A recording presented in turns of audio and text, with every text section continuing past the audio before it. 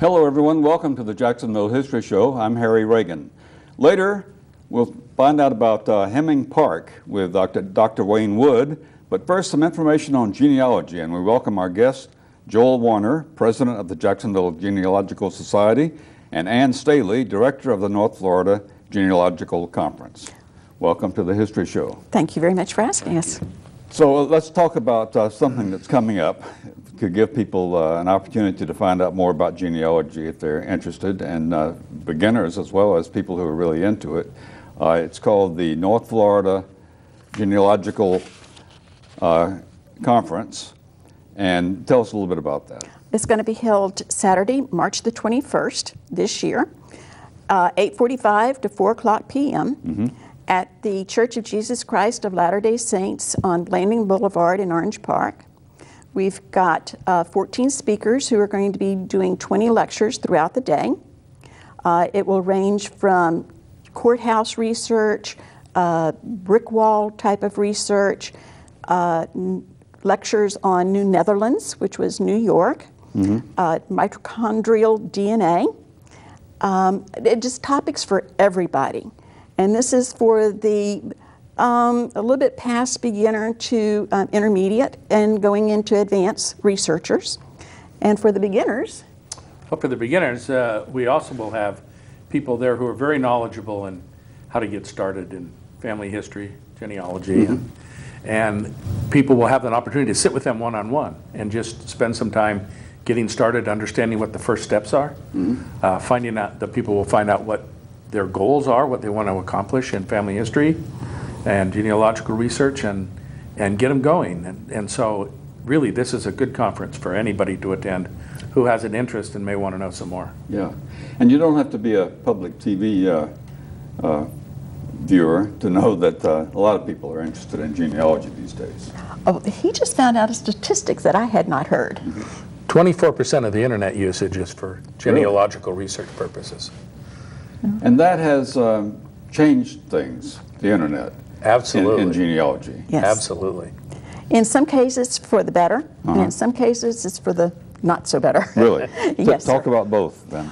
Well, for the better, research has, we're being given a lot more data that we can access, either free or a small fee. But in the not so better, I think it has changed some of the people's concept of how research is done. They want it now, and they want it, instantaneously and correct.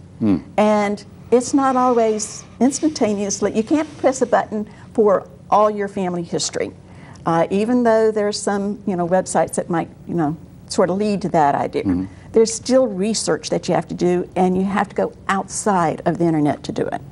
And there'll be information at the conference to help people go online and do some work. Yes. Yes. Yes. So each of you, tell me how you got into genealogy.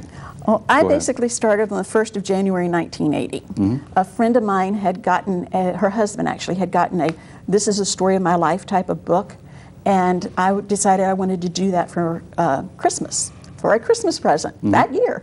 Yeah. And what is it, about 35 years later, I'm still working with genealogy and trying to find all those families. And you had no idea you were going to get so immersed in it? No, no idea. Yeah. No idea. I thought it was just going to be a year-long project, but it's absolutely fascinating. Love it. And I guess that's one of the warnings you'd have to tell people. You can really get hooked.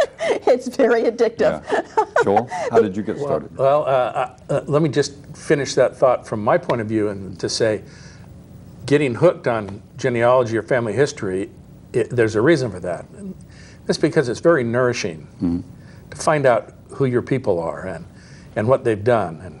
And some of them have done some things you may not want to shout from the rooftops. But others have done marvelous things. And even, in fact, of learning about what it just took people 2 generations ago, 10 generations ago, to prosecute a life through this world.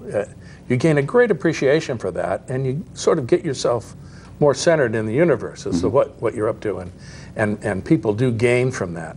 I started because my grandmother was just very avid in this, and she had 22 volumes of pedigree charts and family group sheets and histories that she had compiled by candlelight while she raised 10 children in a small place in rural America, and she got me going on it, and I haven't been as diligent as she has, but in my later years I found more time to really get very excited and fill in some of the gaps that she couldn't quite conquer.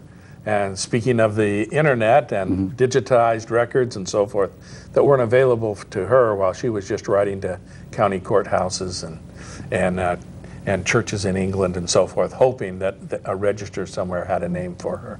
And that they would answer.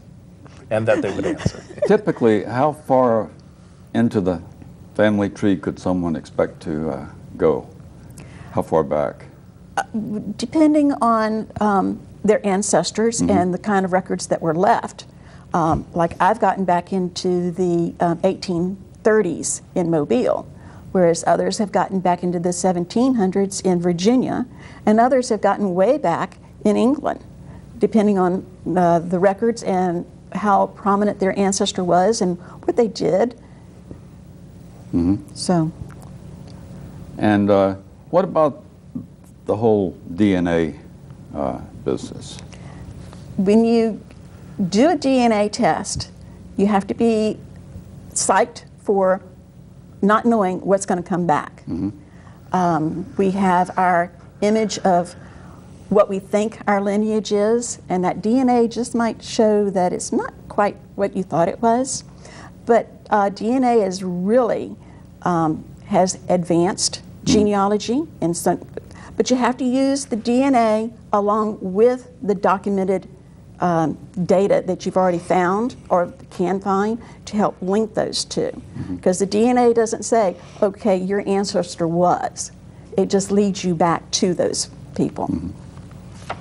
It also will link you up with current cousins. Yes. And presumably current cousins who are interested in genealogy research because they've also done a DNA test. And that's one of the really Yes. fun parts of this. Fun parts, In yes. fact, connecting not only with the dead, but with the living. With the living. Yeah.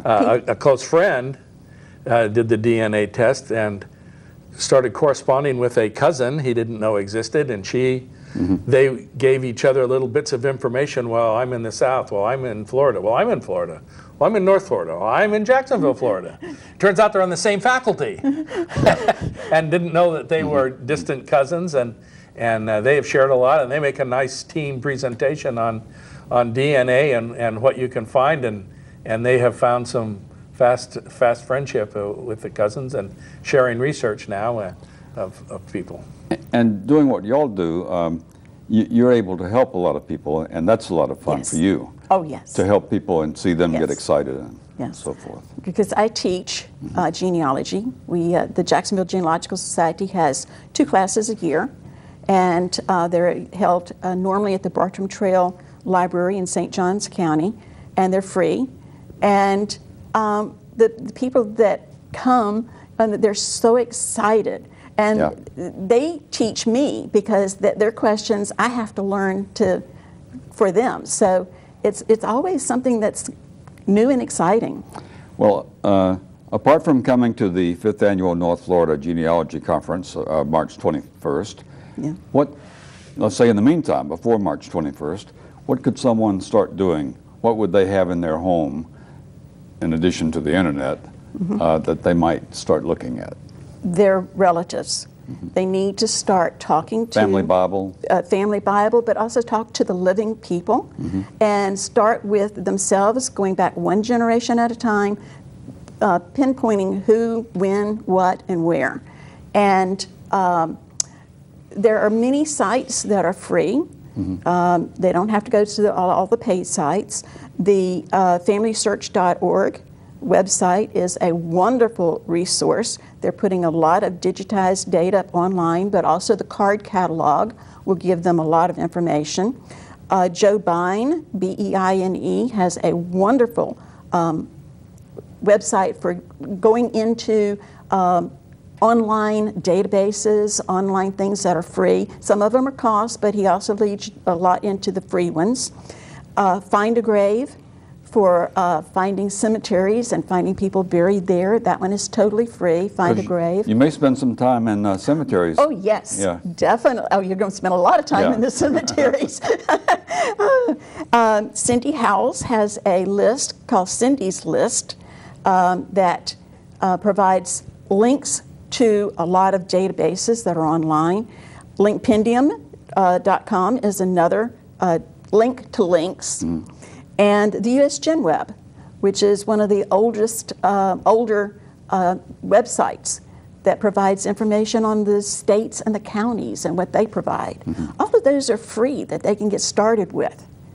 And just go for it. Making sure that you really understand that you need to document each generation going backwards. Don't just take some of these trees that are online and say, oh, that's my family, and go with it. You got to really make sure that really is your family. Document it. Joel? The thing I'd like to underscore that she started with was relatives. Yes. And say that again, because everybody tells us, oh, I meant to talk to Uncle Joe or Aunt Tilly before they died. And all these folks have great stories to tell you. It's not just dates and names and places. It's the stories that enrich you. And they can tell you some great stories, but you got to get them started. You got to prime the pump. And you can't just say, tell me a story. And it's what was your dad like, you know? Or didn't you have a funny cousin that did something crazy? And they start telling you stories, and it is really fun. Now, the next generation, my children and grandchildren, are going to have it a little easier because people of my age will have done some of the work. Yes. Which is terrific, right? Yes, it is. But one thing that he was talking about, the family stories, some of them you might have to take with a grain of salt. There are those that like to embellish a little bit, but the story itself, write them down and then start proving them and making sure that that story really is true. There's usually a grain of truth in them. You just have to uncover them sometimes.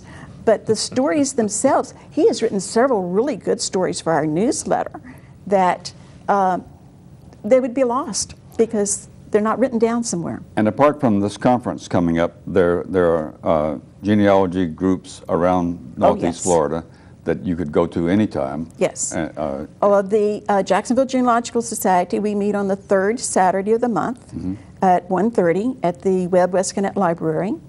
The Southern Genealogists Exchange Society meets on the second month, usually at Quarry Road Library at 10 o'clock.